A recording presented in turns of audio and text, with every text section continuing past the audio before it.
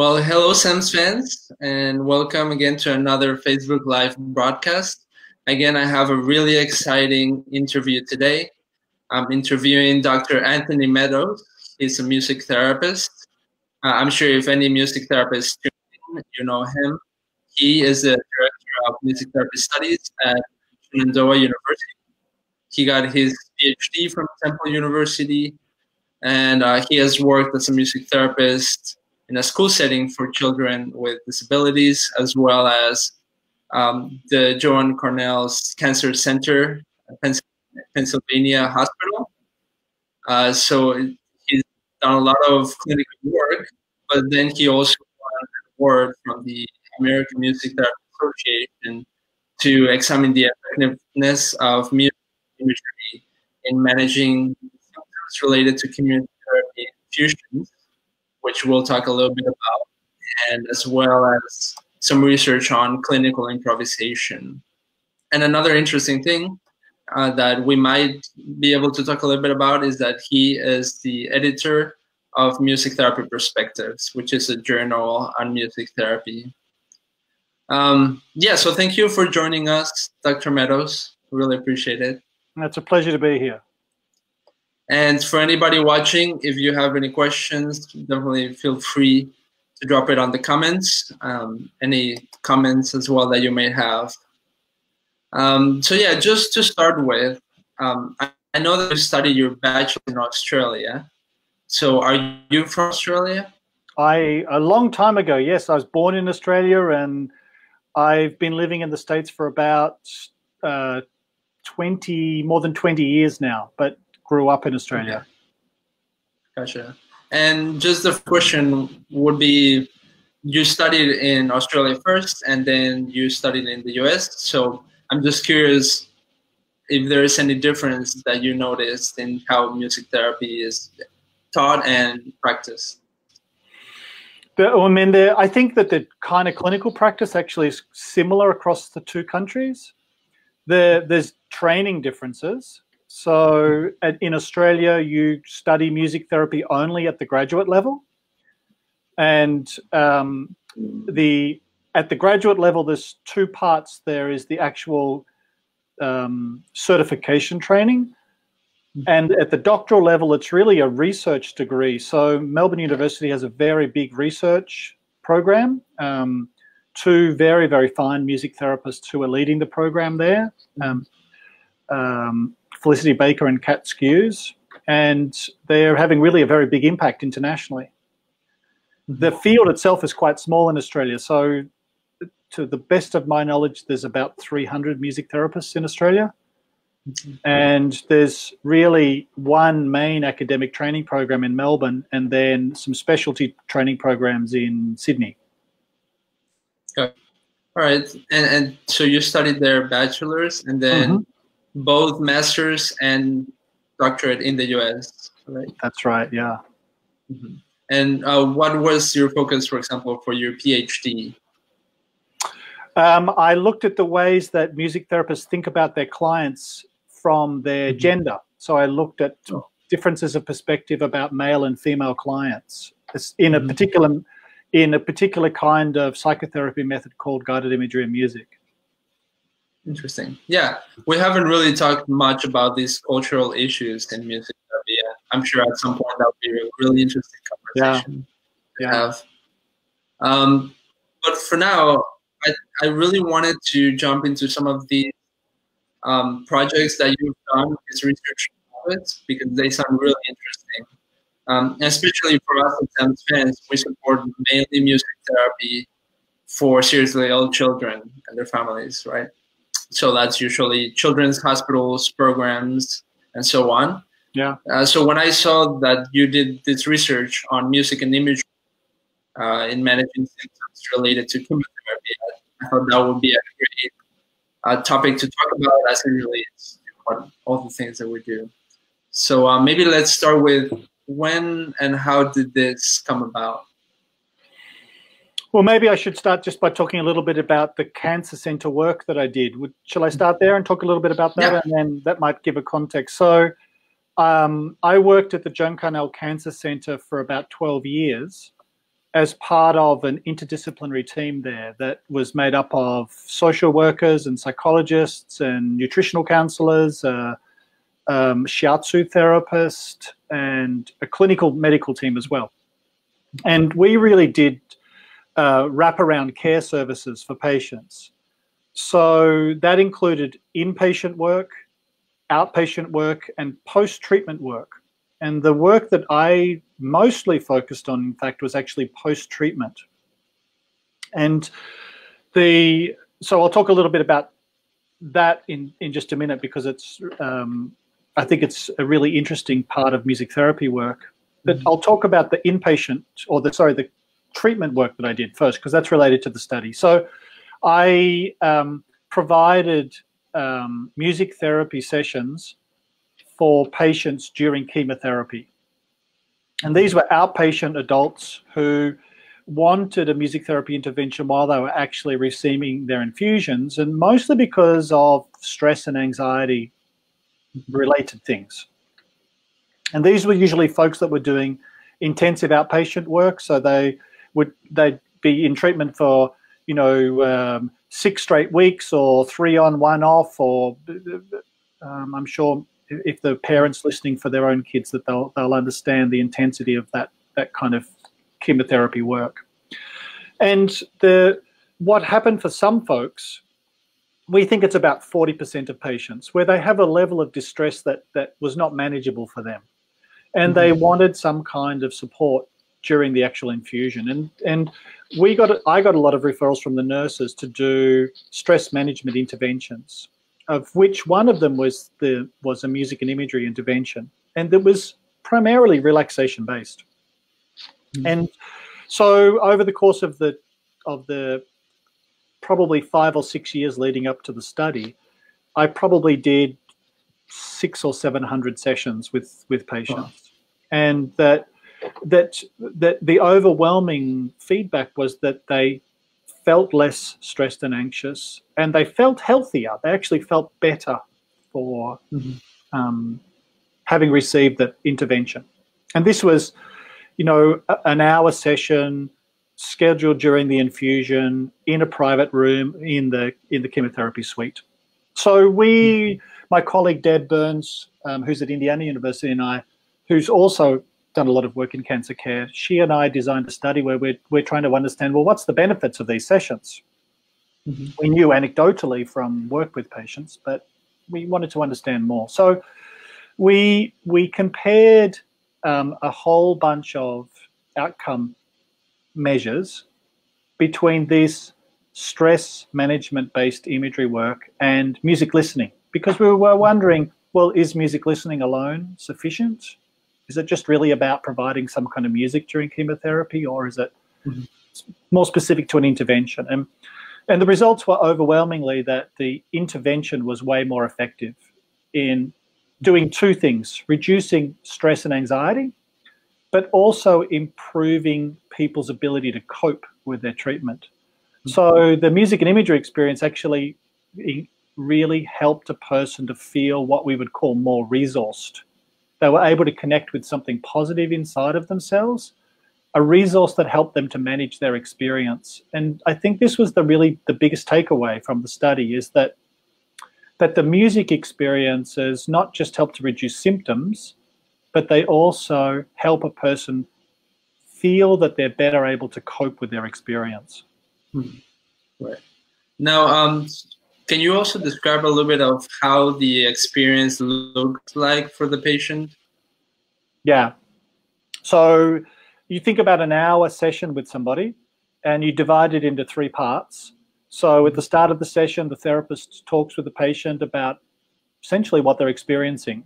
So they could talk about feeling really stressed about the treatment today, feeling really anxious about the needle stick or about the side effects that go with the treatment, or just generally kind of overwhelmed with what's happening to them at the time. And then from that, we move into a guided imagery experience using recorded music. So this is music typically that's either from the classical or new age listening genres that's played ambiently. And one of 2 things happen, or actually 3 things happen in the session. The patient either then moves through a guided relaxation experience. So there is different kinds of guided relaxation experiences. Autogenic is one such example, breathing kinds of relaxation, guided relaxation. So something that's focused on the body. Then there are other kinds of experiences which involve imagery. So for some folks, they really like to focus on the chemotherapy drugs positively impacting their body. So they're imagining the drug supporting reducing the tumor size or having some kind of positive impact. So it's kind of supporting the actual treatment itself. For other folks, they really want to focus on some kind of positive image. So this could be a spiritual image, a church or a religious kind of image that's important to them. It could be a place in nature. It could be supportive people. In other words, the image is a metaphor for some kind of internal resource that they're able to connect with, and they're able to utilize it to support their experience of care. Right. Okay. Well, and so they go through the intervention, and then you say that what the study found is that the actual intervention is having an impact in their stress levels, but then you also mentioned that they feel more resourced, right? So can you explain a little bit more of what that means? Yeah, I mean, the resource means a couple of different kinds of things. For some folks, they feel that their body is replenished. So chemo is very fatiguing for the body. And so they feel that they have more energy, they feel that they feel more centered, or they feel more grounded, or they feel more capable. Some kind of felt body experience that can be really helpful to people when they're going through it. Right. Another kind of resource is what you might call a cognitive awareness. So they connect with a memory or some aspect of themselves that they've been disconnected from because of the chemotherapy. And it's usually feeling related. I feel like I can manage this. I feel like I can do this. I feel much more connected to my strengths as a person. And that this, I think, is important for people, especially during chemotherapy, because many people will talk about the cancer as something that they experience in their body, and that it's taking something away, or it's negatively impacting something, and so they feel less capable or less confident or less what I would call resourced. Yeah. Resourced. And so these kind of experiences get them connected to something positive inside of themselves that they can take with them. It's a felt experience. Yeah, that makes sense. Just real quick, we have Christine Lauren, who's a Shenandoah University alum, Clinic Children's. Do you know Christine? Hi, Christine. Hi back. It's very nice to hear from you. Yes, and then Christine, she's actually my girlfriend. She's saying that the idea of resources is very interesting. So I agree. And then the other question that I had on this was, so you did the research, and obviously you had been working in this hospital for many years, so obviously they see the value of it. Yeah. But I also think that sometimes not all hospitals see the value of music therapy. So I was just wondering, what's your opinion on what's the importance of research on, I don't know if convincing is the right word, but like making sure that hospitals realize that music therapy and other creative arts therapies are valuable for the health of the patients? Yeah, and that's a great question, and the answer is, I think that it's essential. And I'll give you an example, actually two different examples if you like, but one, and we can follow up if there's enough time. That around Washington D.C., which is where I live, there's a very large hospital system called the Inova healthcare system, and about 5 years ago, a really wonderful private practice called A Place to Be started a music therapy program in the Inova healthcare system. It was somewhat of a pilot program, and it was focused in one hospital, and it was one of the areas of focus was the intensive care unit where the music therapist was working. And this music therapist, Ray Leone, in his master's studies research here at Shenandoah, designed a study in which he looked at the impact of a music therapy intervention in the ICU. And he received some funding for that research, and he was able to work alongside some of the nurse researchers that make up the healthcare team there. And this study was a very successful study. The findings were very compelling about the effectiveness of this intervention, and the article itself was published in the American Journal of Critical Care. But what happened in the course of just this one study was that it showed for the nursing research team there that music therapy is able to talk the same language as the nurse researchers and is able to contribute to healthcare in ways which are measurable and in ways that others can relate to very, very clearly. And so since that time, we have now 2 other studies going at the hospital system. And that because of the good work of the folks at A Place to Be, there's a very big possibility that the services will expand not just to 4 music therapists working in the system, which is what's happened since this pilot project, but even larger number of music therapists working in the system. And I think that I'm sure that the quality of the clinical work was crucial to this expansion of the services. But I'm also sure that having research supporting the interventions has had a really big impact. Yeah, definitely. And I'm also aware, honestly, how much research is happening at our partner hospitals for SAMS fans. But I do know that, for example, at Dayton Children's, they didn't used to have a music therapist, and then we helped start the pilot program.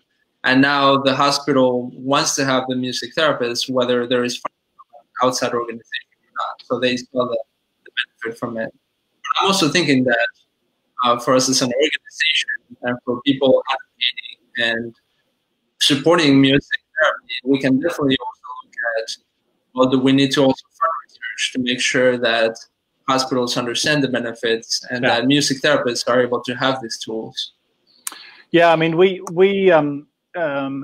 the Children's National Medical Center in Washington, D.C., I think is a really good example of that, where the music therapist who's working at the moment, M.G. Riversberger, is doing some research on sickle cell pain, a music therapy intervention to reduce pain associated with sickle cell disease. And they've just announced a second position there at the hospital just today, which is really, really exciting. And what MG is seeing as being necessary to sustain and to grow the program is that there needs to be a research initiative there that's a real strategy as part of their work.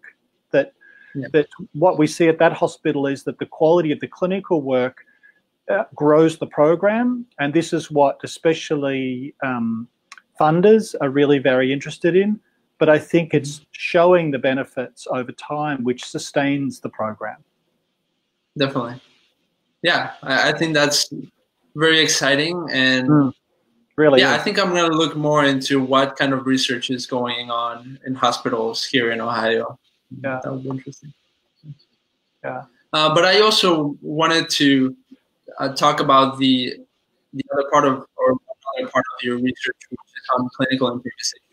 And I'm also really interested in this because I studied jazz music before coming into music therapy, and I love improvisation. So, and I've looked into your most recent study was the synthesis, right? So you looked at a lot of music therapy research on clinical improvisation, and you sort of analyzed and did a lot of things with that. So maybe first, what would be good is if you can give us a definition about clinical improvisation and how that can be helpful for patients and clients. Well, when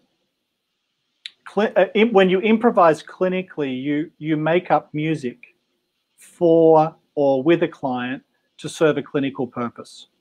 Mm-hmm. And there's a myriad ways of going about improvising with somebody, but I think the question is, why do you do that? And how is that different from having somebody choose a preference of a song, which is often a way a music therapist works, and it's a really very important way of working, is to draw upon clients' music preferences. But there are some situations in which improvising is really, really important, and it brings a different dimension to our clinical work. So there are some experiences that you have as a person that you can't very easily define or work through in a structured medium. For example, pain. For example, sadness or grief or loss, or for example, even anger. That these are felt experiences, and they're experienced very uniquely by people. And that the way that we can help a person to both experience these very unique kind of feelings and to work through them with the person is to sound them with them. So improvising becomes a way of sounding another person and sounding another person's experience. And that this is for many folks a very profound way of hearing their struggles. They actually hear them around themselves. And for conditions like pain, this can be really, really impactful for a person, because pain is an experience which is so embodied and so deeply personal that it's quite an incredible way of experiencing an emotion. Yeah, I like that. So, and I think there are other things as well, you know, that sometimes when we're working with folks, that they have a different kind of consciousness or different kind of ability. So somebody who might have just had a stroke and their way of apprehending sound is different, that you have to go out into their world, you have to meet them in a place, and that this requires you to use the musical elements and to reach over to a person, which is very different from recreating. You're singing, you're vocalizing as a way of connecting with the person. You're improvising on the guitar to capture a kind of a feeling that you feel with the person. So you're really using the music to connect with and to join with another person. And this is done improvisationally. Right. And would you say, I kind of have this feeling that the idea that clinical improvisation can be done really with a patient or client, you say that there's an implicit notion that we all are musical in a sense? Yeah, Sam, I'm sorry, I missed a little bit of that. So would you mind saying it again? I just there was some feedback on the line. So for sure, I was just saying that I feel like in the idea of clinical improvisation, there is a notion that we all are musical beings. Like we can express through music and therefore have a connection. Yeah, I mean, I agree with you. I think that's really true. That I think that I would put it in a different kind of way as well. And is that I think that we all have the desire to be creative, and that what makes our life meaningful is our capacity to create. Right. And that, you know, that this goes for whether it's a child who's stuck in bed and not able to get out and play with their friends, that they're able to still create music. Improvisation is about creating music in the moment, and it draws upon all of your capacity to think about things when you're doing that. And similarly, if you're an adult and we'll go back to the pain idea. If you're an adult and you've got this pain and you can feel it in your body and you can sound that, then you're creatively taking on your pain. This takes the person away from being unable to do anything about what's happening to them, to actually engaging in the very thing that's the problem in their lives. And I think that this is really very empowering for people. So it draws upon our capacity to be creative and to find solutions to our problems. It does it in a way which is musical, and so there's the aesthetic experience of making the music and doing that with another person.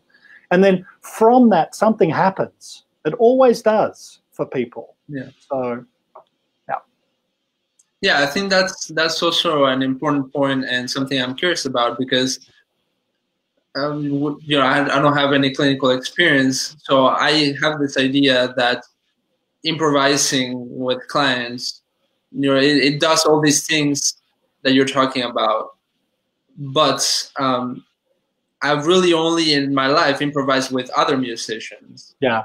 So the idea of improvising with somebody who doesn't really consider themselves a musician and who might not think they have the ability to do that, just from your clinical experience, would you say that they want to connect with you and have an impact on their lives? I mean, the answer is yes. I think that there's a caveat to that, though, which is important, and I think it connects to our skills as a music therapist. Improvising is not for everybody.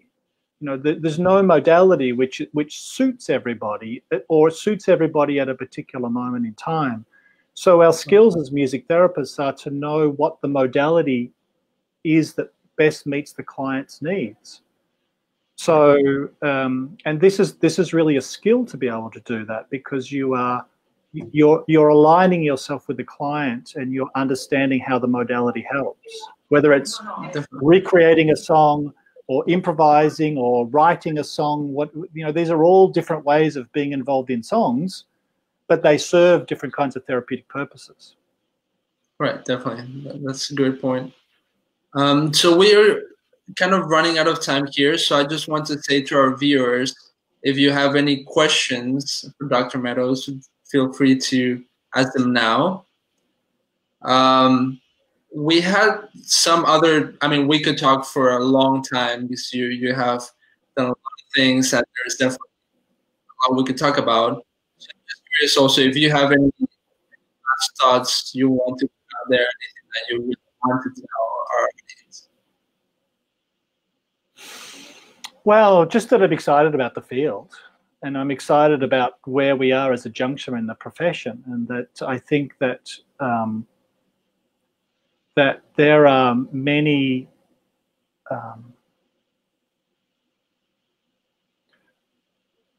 we're moving in the field from, I think, what people might call valuable to essential. That's the kind of transition that's happening professionally now, and that this is a very exciting time to be living that. Yeah.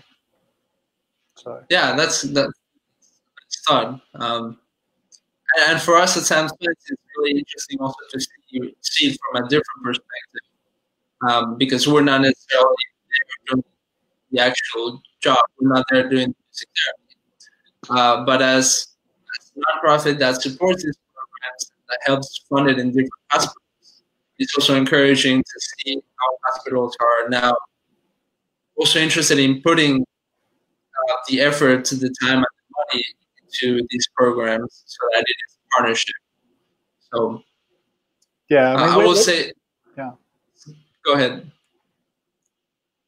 No, just that you're right. That we're seeing a lot of growth in the medical area, in the greater DC area, and it's really exciting to see it.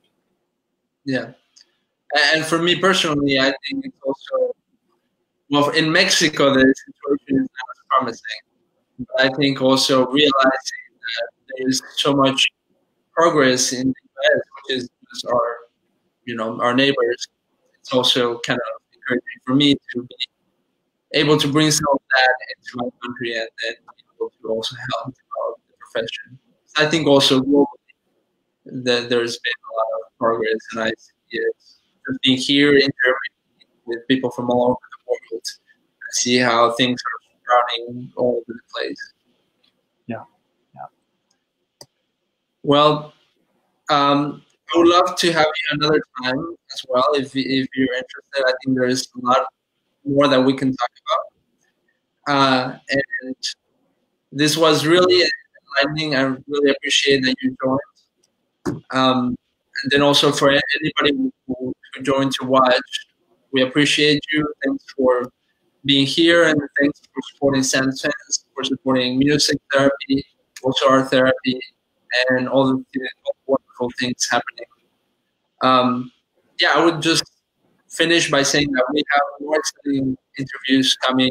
We have somebody from Akron Children's next week, but then we're actually going to have Dr. Kenneth Hagan at some point, and Dr. Noah Potvin also is. So every Wednesday at 3 p.m. Hope to see you there. And thank you again, Dr. Meadows. Thanks, Sam. It's a pleasure to be here. Absolutely. And then, so